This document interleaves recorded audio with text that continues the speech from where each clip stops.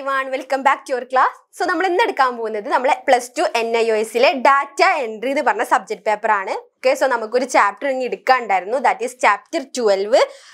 Creating presentation. Okay, that is chapter 12. Creating presentation. Okay, so first of all, what is presentation? Presentation നമുക്കറിയാം നമ്മൾ ഈ വലിയ വലിയ കമ്പനീസുകളിൽ business വേൾഡിലൊക്കെ നമ്മൾ എന്ത് ചെയ്യും എല്ലാതും എന്ത് ചെയ്യുക ഗ്രാഫിക്കലി പ്രസന്റ് ചെയ്തിട്ടാണ് അവർ എന്ത് ചെയ്യേണ്ടത് അത് ആളുകളിലേക്ക് എത്തിക്കുന്നത് അല്ലേ ഇപ്പൊ നമ്മളൊരു വലിയ ബിസിനസ് ഫേമിലൊക്കെ നമ്മൾ കണ്ടിട്ടുണ്ടാവും ഇങ്ങനെ അവരെല്ലാവരും ഇരിക്കും ഇവർ ഗ്രാഫിക്കലി ഒരു സ്ക്രീൻ വെച്ചിട്ട് എന്തൊക്കെയാണ് ഇന്ന് നമുക്ക് നെക്സ്റ്റ് അപ്ഡേറ്റ് നെക്സ്റ്റ് ലോഞ്ചിങ് എന്തൊക്കെയാണെന്നൊക്കെ എന്ത് ചെയ്യും ഗ്രാഫിക്കലി അവരെന്ത് ചെയ്യും ഒരു പ്രസന്റേഷൻ രൂപത്തിൽ എന്ത് ചെയ്യും അവരുടെ മുന്നിൽ പ്രസന്റ് ചെയ്യും ഓക്കെ സോ ഇതിന് പറയുന്നത് തന്നെയാണ് എന്തെന്ന് പറയുന്നത് presentation. Okay, so we will presentation that is PowerPoint. That is PowerPoint presentation. Okay. So, we will okay, that is Ashayam, actual Lelidamakanum. That is 3 more Lelidamite Namakindian, other material lake ethicanium, Namu Bekuna in the PowerPoint presentation in the Barinade. Okay, so in the Kiani PowerPoint presentation, that is PowerPoint is Savishashikal and the Kiana Noka. Namakan, if PowerPoint is a high thought, a Paladil Namaka presentation in the Ambatum Nirmikan, Namaka. We business in the business launch presentation. We research topic research presentation. Okay, next one the PowerPoint that is slide in the okay, presentation or a slide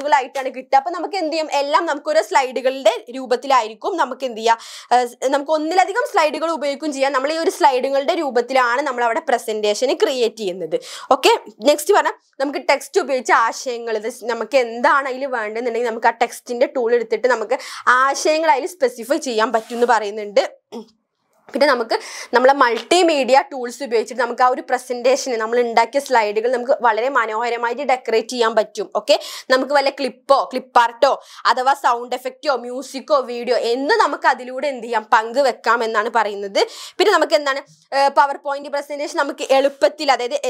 presentation presentation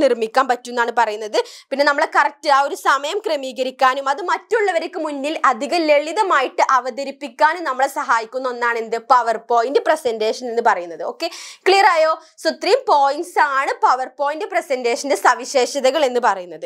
Next Namakuridana Engene Ningla Munilipuri computer one. E computer Engene Ningli PowerPoint presentation in the Edika.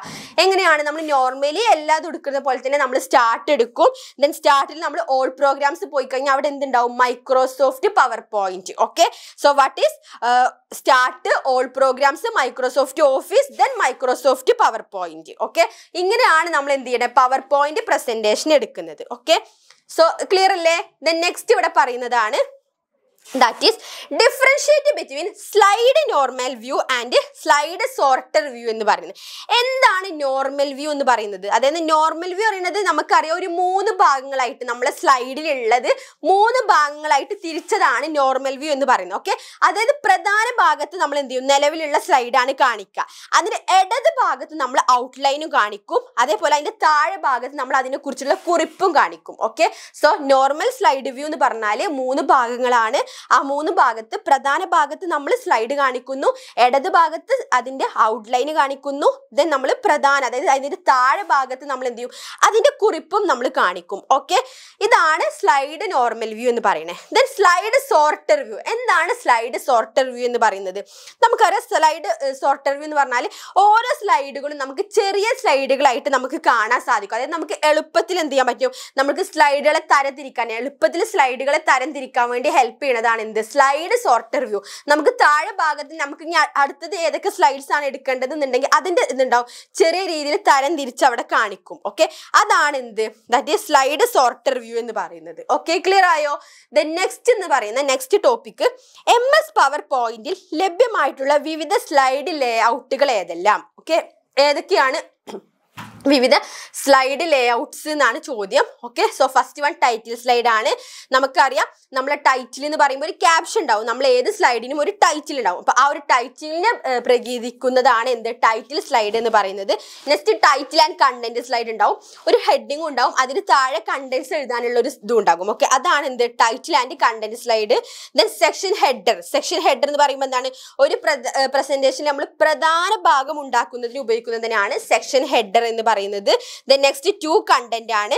അതായത് ഈ ഒരു option ഉപയോഗിച്ചിട്ട് നമുക്ക് പല elements അല്ലെങ്കിൽ നമുക്ക് എന്ത് ചെയ്യാം ആ ടെക്സ്റ്റ് ബോക്സ് ഒക്കെ എന്ത് ചെയ്യാൻ പറ്റും അതൊക്കെ കയറ്റാൻ വേണ്ടി, അതായത് അതൊക്കെ കയറ്റുന്നതിന് സഹായിക്കുന്നതിന് വേണ്ടിയിട്ടുള്ളതാണ് ടു കണ്ടന്റ്സ് എന്ന് പറയുന്നത്.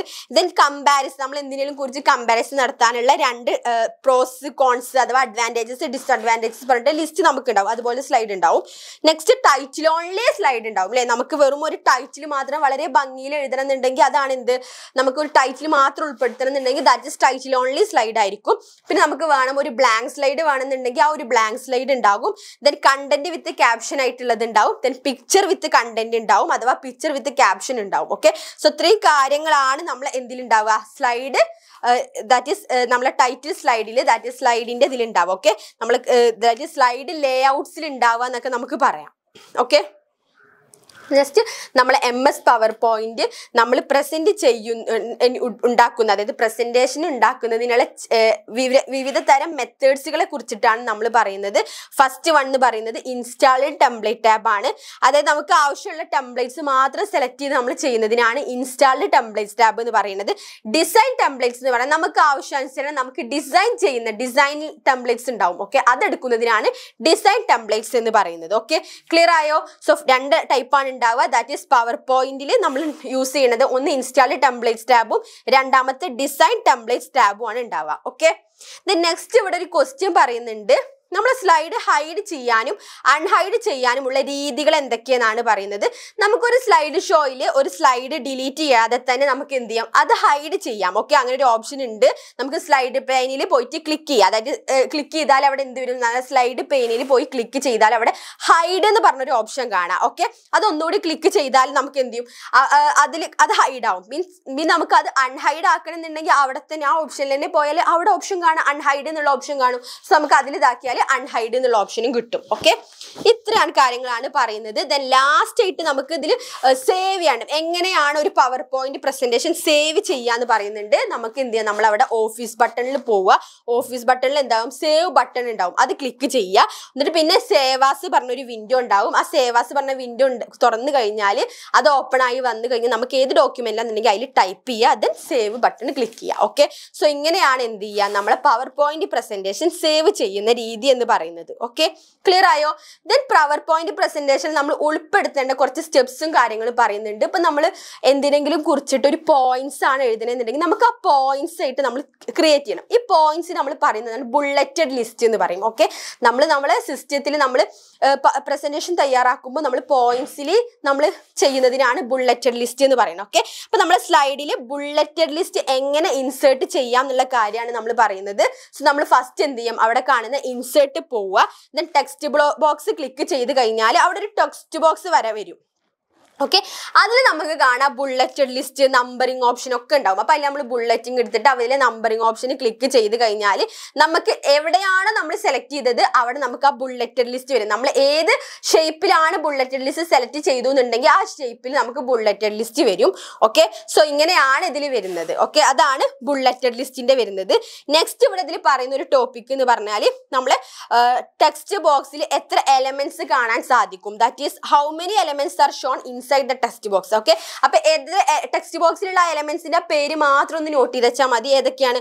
ഒന്ന് ഇൻസേർട്ട് സ്മാർട്ട് ടാബിൾ ഉണ്ടാവും, ഇൻസേർട്ട് ചാർട്ട് ഉണ്ടാവും, insert smart art graphics, then insert picture from file, insert clip art, then insert media clip. Okay, so ഇത്രയും കാര്യങ്ങളാണ് ഇതിൽ ഉണ്ടാവുന്നത്.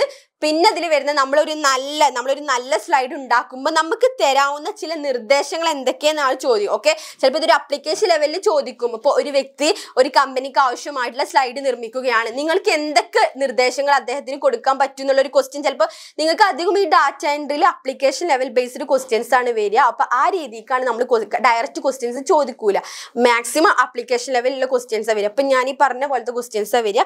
അപ്പൊ നമ്മൾ എന്തൊക്കെ നിർദ്ദേശങ്ങളാണ് അവർക്ക് കൊടുക്കേണ്ടത് എന്നാണ് ചോദ്യം. അപ്പൊ ഒന്നെന്താണ്, നമ്മൾ ടെക്സ്റ്റും അതിൻ്റെ ബാക്ക്ഗ്രൗണ്ട് കോൺട്രാസ്റ്റ് കളേഴ്സും കൊടുത്താൽ പെട്ടെന്ന് വായിച്ചെടുക്കാൻ സാധിക്കും അല്ലേ. നമ്മൾ എന്തെങ്കിലും ഒരു പോയിന്റ്സ് എഴുതിയാൽ അത് ഹൈലൈറ്റ് ചെയ്ത് കാണിച്ചാൽ നമ്മൾ ആദ്യം ആ ഹൈലൈറ്റ് ചെയ്ത് നമുക്ക് നമ്മൾ നോക്കുക. ഓക്കെ, അപ്പോൾ അതെന്ത് ചെയ്യും, നമ്മൾ ടെക്സ്റ്റ് അഥവാ നമ്മളൊരു പവർ പോയിന്റ് പ്രസന്റേഷൻ നിർമ്മിക്കുമ്പോൾ നമുക്ക് വരുന്ന മീൻസ് ഇമ്പോർട്ടൻ്റ് ആയി വരുന്ന കാര്യങ്ങൾ നമ്മൾ ഹൈലൈറ്റ് ചെയ്ത് വെക്കുക. ഓക്കെ, നെക്സ്റ്റ് പറയുന്നത് എന്താണ്, ഫോണ്ട് സൈസ് 24 അല്ലെങ്കിൽ അതിൽ കൂടുതൽ നമ്മളാണെങ്കിൽ എന്ത് ചെയ്യും, പ്രസന്റേഷൻ റൂമിൽ പുറകിലിരിക്കുന്ന വ്യക്തികൾക്ക് കാണാം. നമ്മൾ ചെറിയ ലെറ്റർ ഫോണ്ട് സൈസ് ചെറുതാണെന്നുണ്ടെങ്കിൽ നമുക്ക് അധികം ആർക്കും കാണില്ല. നമ്മളിപ്പോൾ വലിയൊരു ഓഡിറ്റോറിയത്തിലാണ് ഒരു പ്രസന്റേഷൻ കാഴ്ച വെക്കുന്നതെന്നുണ്ടെങ്കിൽ നമ്മൾ എന്ത് ചെയ്യും, ഏറ്റവും പുറകിലുള്ള ആൾക്കാർക്കൊന്നും അത് കാണാൻ സാധിക്കൂല. അപ്പൊ എപ്പോഴും നമ്മൾ എന്ത് ചെയ്യുക, 24 അതിൽ കൂടുതലോ ഉണ്ടെങ്കിൽ അത് അത്രയും ബെറ്റർ ആണ് നമ്മൾ അയാളുടെ അടുത്ത് പറയാം അല്ലെ. നെക്സ്റ്റ് എന്താണ്, ചെറിയ വാചകങ്ങൾ അല്ലെങ്കിൽ ഫ്രേസ് ഉപയോഗിക്കുക അല്ലെ.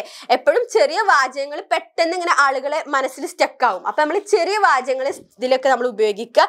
പിന്നെ എന്താണ്, നമ്മൾ ഒരു സ്ലൈഡിൽ ആവശ്യത്തിൽ മാത്രം ടെക്സ്റ്റും ഗ്രാഫിക്സ് ഒക്കെ ആഡ് ചെയ്യാം.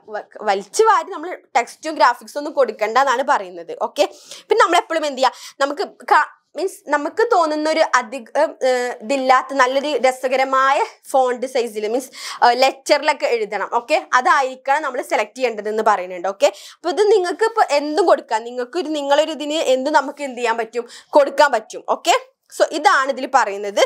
നെക്സ്റ്റ് വൺ എന്ന് പറയുന്നത്, എങ്ങനെയാണ് ഒരു പവർ പോയിന്റിൽ സ്ലൈഡ് ഷോ പ്രവർത്തിപ്പിക്കുന്നത് എങ്ങനെയെന്ന് ചോദിക്കുന്നുണ്ട്.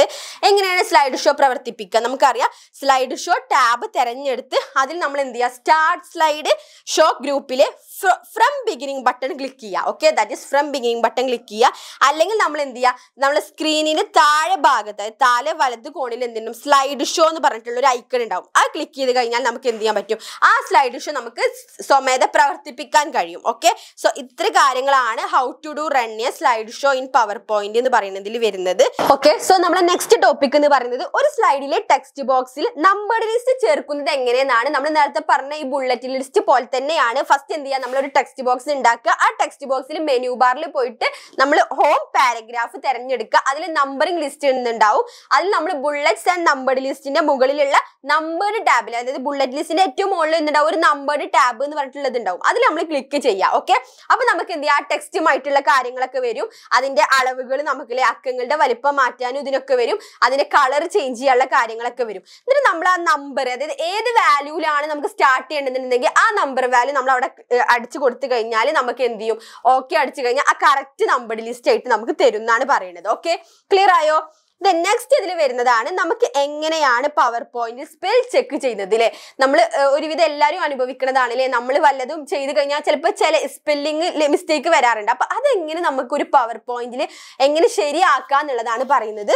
ഓക്കെ, നമ്മൾ തെറ്റുള്ള ആദ്യത്തെ വാക്കിലെ സ്പെല്ലിംഗ് പരിശോധിക്കാൻ സ്പെൽ ചെക്കർ എന്നിട്ടുള്ള ഒരു ഇത് നമ്മളോട് സൂചിപ്പിക്കുന്നുണ്ട് അല്ലേ. അതായത് ആ വാക്ക് ശരിയാണെങ്കിൽ അതേ വാക്കിലുള്ള പ്രസന്റേഷൻ മറ്റുള്ളിടത്ത് ഉപയോഗിച്ചിട്ടുണ്ട് എങ്കിൽ ഇഗ്നോർ അല്ലെങ്കിൽ ഇഗ്നോർ ഓൾ എന്ന് കൊടുക്കുക. ഓക്കെ, ഈ വാക്ക് മറ്റു പ്രസന്റേഷനുകളിൽ വന്നിട്ടുണ്ടെങ്കിൽ ഇപ്പൊ നമ്മൾ അതായത് നമ്മൾ ഡിക്ഷണറിയിലൊക്കെ നമ്മൾ എന്ത് ചെയ്യും, മിസ്പെല്ലിങ് നമ്മൾ കാണിക്കാറുണ്ട്. ഇപ്പൊ നമ്മൾ മൊബൈൽ ഫോണിലേക്ക് ടൈപ്പ് ചെയ്യുമ്പോൾ നിങ്ങൾ കാണാറുണ്ട്, നമ്മൾ ടൈപ്പ് ചെയ്യുമ്പോൾ തന്നെ മോളിൽ ആ സ്പെല്ലിങ് കറക്റ്റ് ആയിട്ടുള്ള സ്പെല്ലിങ് കൊടുക്കും അല്ലെ. ഓക്കെ, അപ്പൊ അങ്ങനെ എന്ത് ചെയ്യും, ഇതിൽ കറക്റ്റ് ആയിട്ട് വരും. ഇപ്പൊ നമുക്ക് എവിടെയാണ് സ്പെല്ലിംഗ് ചെക്ക് ഉണ്ടെന്നുണ്ടെങ്കിൽ നമ്മൾ അവിടെ സ്പെൽ ചെക്ക് കൊടുത്താൽ അവിടെ ഇന്ന ഭാഗം നിങ്ങൾക്ക് സ്പെല്ലിംഗ് ചെക്ക് ഉണ്ട്, അതായത് നിങ്ങൾക്ക് മിസ്പെല്ലിംഗ് ആണെന്ന് പറഞ്ഞിട്ട് തരും. അപ്പൊ നമ്മൾ എന്ത് ചെയ്യും, ഒരു ബ്ലൂ ലൈനിലൊക്കെ ആയിട്ടാണ് തരിക. ഓക്കെ, അപ്പൊ നമ്മൾ അവിടെ പോയി ടൈപ്പ് ചെയ്താൽ മീൻസ് മൗസ് കൊണ്ട് അവിടെ പോയി ക്ലിക്ക് ചെയ്ത് കഴിഞ്ഞാൽ കറക്റ്റ് ആയിട്ടുള്ള ഓർഡറിലുള്ളത് അവിടെ വരും. ഓക്കെ, സോ നമുക്ക് എന്ത് ചെയ്യാം, അത് ക്ലിക്ക് ചെയ്യാം എന്നാണ് പറയുന്നത്. ഓക്കെ, സോ ഇത്രയും കാര്യങ്ങളാണ് ഈ ഒരു ചാപ്റ്റർ 12 ആയിട്ടുള്ള ക്രിയേറ്റിംഗ് പ്രസന്റേഷൻ എന്ന് പറഞ്ഞ ചാപ്റ്ററിൽ ഉള്ളത്.